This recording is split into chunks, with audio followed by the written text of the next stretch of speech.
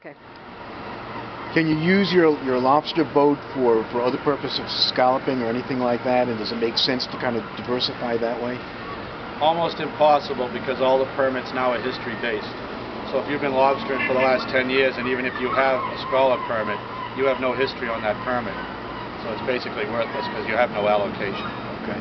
So it's pretty much erased all the people, even though I have a bunch of federal permits stacked on my boat, but not one of them has any allocation on it, because all I've been doing is lobstering for the last few years.